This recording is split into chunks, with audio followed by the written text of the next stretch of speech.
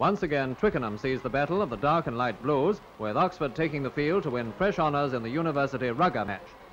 45,000 spectators made a record for the ground, and here come Cambridge, who put up a sparkling display against powerful opposition. Facing the heavy Oxford attack, the light blues owed a lot to the marking and tackling of their two centres, Spray and Kimberley. Prominent in Oxford's magnificent teamwork were the hooking of Gilthorpe and the speed and accuracy of Donnelly, who opened the scoring after 25 minutes with a dropped goal.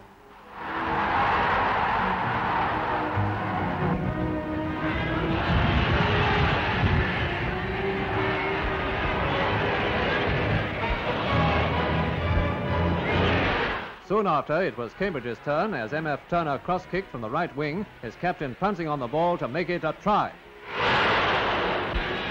Bruce Lockhart does a neat bit of conversion, and now it's Cambridge in the lead.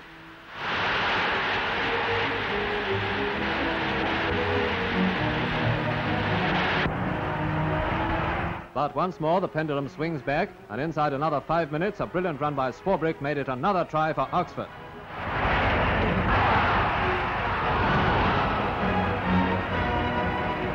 After the interval, Oxford were leading by 2 points, and it was Cambridge who began the attack, but a long pass from Donnelly sent Cooper racing for the line, and again it's an Oxford try.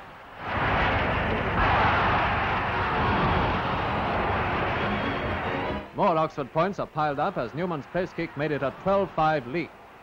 Cambridge still pressed home their attack, but Oxford once more got possession with a breakthrough by Cooper and Swarbrick, making it a third try for the Dark Blues, and a final score of 15 points to 5.